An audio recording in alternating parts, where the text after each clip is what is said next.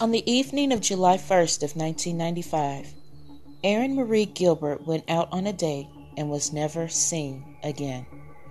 Her date had car troubles and went on foot to get help, but when he got back to the car, Erin just vanished.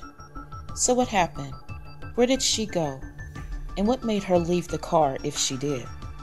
Stick around as we discuss this story, the disappearance of Erin Marie Gilbert.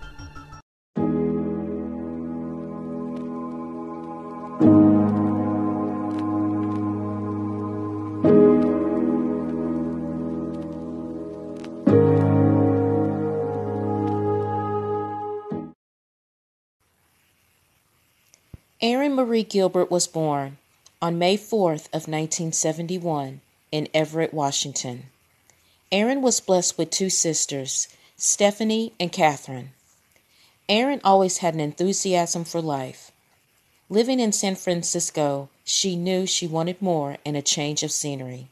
So in the summer of 1994, Erin joined her sister Stephanie and her family in Anchorage, Alaska.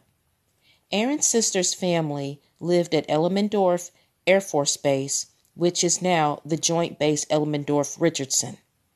Stephanie's husband was in the military and traveled extensively for work, which would oftentimes leave Stephanie to be alone with her two children.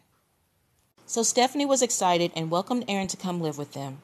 Erin's life was progressing and carefree as she was able to work as a nanny for a family known to Stephanie.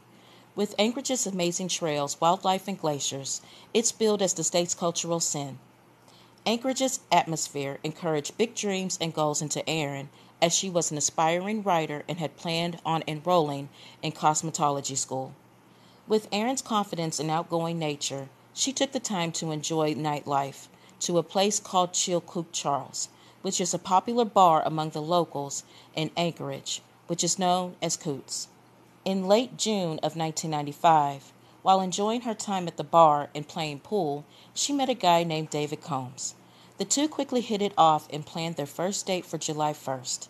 According to Stephanie, Erin wasn't too enthused about the date, but decided to give David a chance anyway and stayed true to her plans that day. On the day of the date, Erin was getting ready for her date. While she was getting ready, her nephew would ask her if she wanted to bring a cell phone with her, but Erin answered, "No, that's okay." But in hindsight, the cell phone may have saved her life, as Stephanie explains to Dateline. David picks Erin up at 4 p.m. and they head to the Girdwood Forest Fair, which was 40 minutes away from home. Erin would be reportedly seen at a beer garden with David before 6 p.m., and that would be the last time Erin is last seen.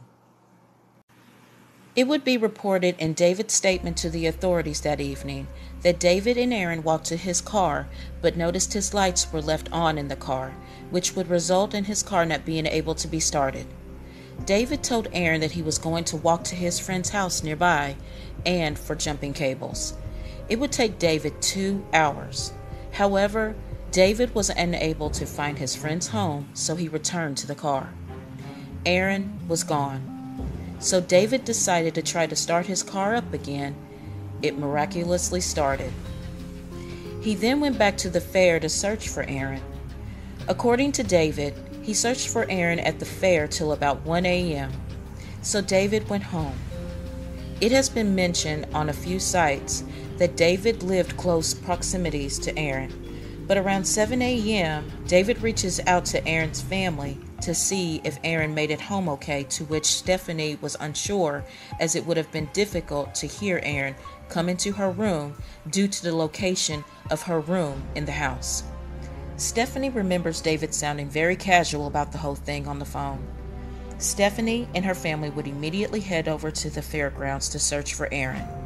While at the fairgrounds, there was an announcement over the loudspeaker, and they tried to talk to people at the fair that may have seen or talked to Erin that night, to which one person remembered talking to Erin about tattoos. When the family was unable to find Erin at the fair, Stephanie would reach out to the authorities, but the authorities would tell Stephanie that due to Erin's age, which was 24 at the time, and that it had only been a few hours, they were not going to do anything. So instead of waiting around, Stephanie reached out to the local news stations for help. This is when the authorities agreed to do something. When the family heard David's account of that evening, they knew it was unlike Erin to just sit around and wait for David to come back. In fact, she would have went with David or had helped. Lieutenant McFerrin, who is the sole investigator in this case, is aware that David Combs is the last person to see Erin that night. The police would like to talk to David Combs again.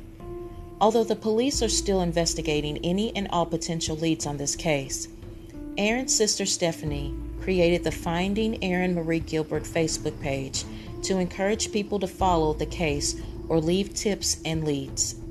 The link to the Facebook page will be provided in the description box. This case is alarming and sad. Erin was a young girl who was trying to live her life and enjoying life by attending a festival with the man she connected with. The story of David's account is quite questionable to me, as by walking and being away from his date for 2 hours. Why is it that Erin did not walk with him to his friend's house that he ultimately never found? What happened that night to where Erin has been missing since 1995? So many unanswered questions that the family would like to know, but what we do know was that David Combs was the last person to be around her that evening, and someone knows or has seen something, and if they have, it is encouraged to reach out to the Alaska State Troopers, and the contacting information will be provided in the description box. As always, thank you for spending some of your time here at the True Crime Spot. We'll see you in the next video.